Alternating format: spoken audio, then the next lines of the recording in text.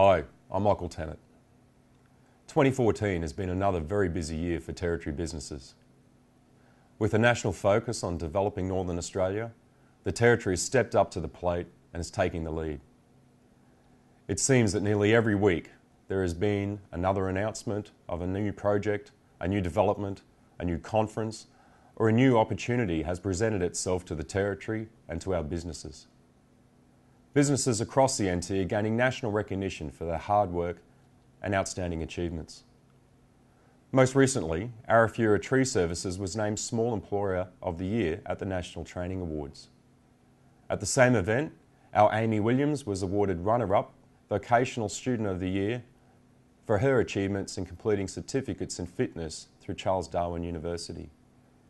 Congratulations to all the NT finalists who travelled to Adelaide for the awards last month.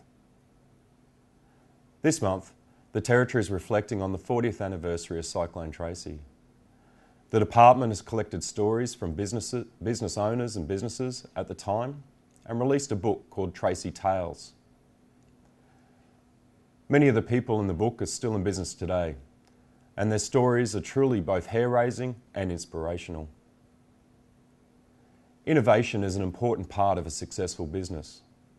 Right now, we are offering innovation grants of up to $60,000 to support businesses to commercialise their ideas. In this month's Business Bulletin, you'll also read about how October Business Month 2014 broke all records, and also about how your business can get involved as OBM attempts to outdo itself next year for its 21st birthday. Also celebrating a big milestone in 2015 will be the NT Training Awards. They'll be celebrating 60 years of awarding excellence in the NT vet sector. Maybe your business has been involved in the past. We'd love to hear from you as we mark this very special occasion.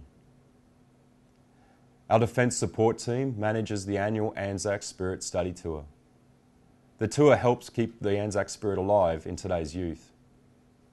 On Remembrance Day, 4 young Territorians were awarded a trip to Gallipoli to represent the NT at the Anzac Centenary Dawn Service. Congratulations to Amy, Jack, Stevie and Juliet. The NT Parliament has passed a major licensing reform. A new streamlined approach will see the introduction of a Director-General of Licensing to replace the NT Licensing Commission.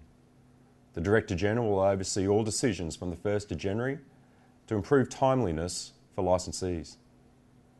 These important reforms will reduce red tape, cost to businesses and improve processing timeframes. Another big change in the wind is the proposed changes to the Workers' Compensation Scheme. The government has just announced its responses to recommendations from an independent review. These are available on the NT WorkSafe website for people to view. I take this opportunity to acknowledge the efforts of my teams across the department that have worked hard this year to deliver services to the business community and industry in the Territory, and the changes we are doing to improve how we do business with you. The Department of Business will be shutting down between Christmas and New Year, but essential staff will still be available during the period. And on behalf of the Department of Business, we wish you, your families, your colleagues, and all of our clients a very happy and safe festive season and a prosperous 2015. Thank you.